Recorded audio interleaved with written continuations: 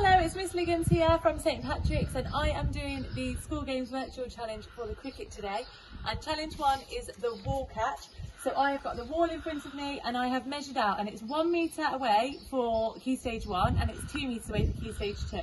So I've just used pegs to measure it out. I've got the wall and the ball, and all you need to do is you're throwing it and catching it, and that counts as 1 point, and you have 60 seconds to do as many as you can.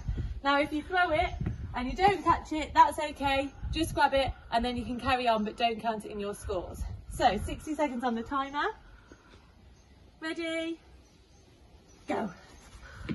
1, 2, 3, 4, 5, 6, 7, 8, 9, 10, 11, 12, 13, 14, 15, 16, 17, 18, 19, 20, 21, 22, 23, 24, 25, 26, 27, 28, 29, 30, 31, 32, 33, 34, 35, 36, 37. That one doesn't count.